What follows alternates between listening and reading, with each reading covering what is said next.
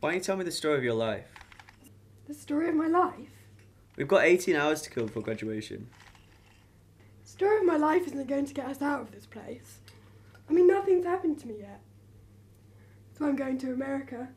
So something can happen to you. Yeah, Like what? like I'm going to America to become a writer. So you can write about things that happen to other people.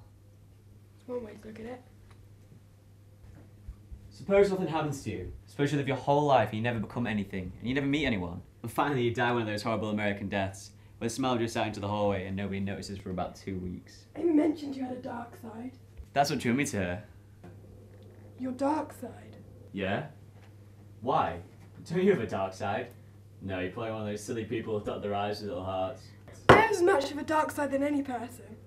Oh really? When I get a new book, I read the last page first. That way if I die before I finish, I know how it turns out.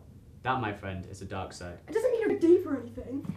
I mean, I'm basically a happy person. And so am I. And I don't see that there's anything wrong with that. And there isn't. It's just you're always happy. Do you even think about death? Yeah? Sure you do. A fleeting thought that drifts in and out of the transom of your mind. I spend hours. I spend days. And you think that makes you a better person? Look, when the shit comes down, I'm going to be prepared. And you're not. That's all I'm saying. And in the meantime, you're going to spend your whole life waiting for it. What are you going to do in Leeds? I don't know. I'm just about to graduate from York.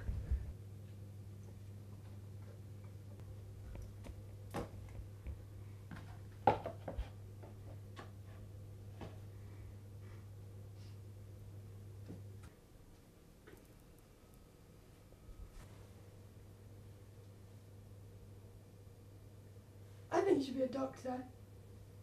I think you'll be good at telling people they're going to die.